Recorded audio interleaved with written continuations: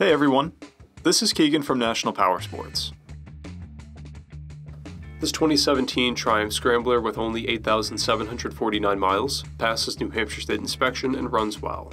It's been upgraded with Brock's 1-inch handlebar risers, an engine guard, Dart windscreen, Evotech bar ends, and a center stand.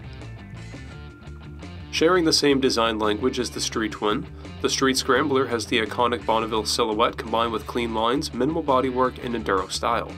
Powered by a 900cc parallel twin engine, the Street Scrambler puts 55 horsepower and 59 foot-pounds of torque through a 5-speed transmission. It weighs in at 454 pounds and has a 31.1-inch seat height. To see everything we know about this vehicle, including full mechanical and cosmetic condition reports, the service repair order, high-resolution photos, and more, please visit the listing on our website. We have also purchased the CycleCheck's Vehicle History Report. You can view this report by clicking the link on the right side of the video.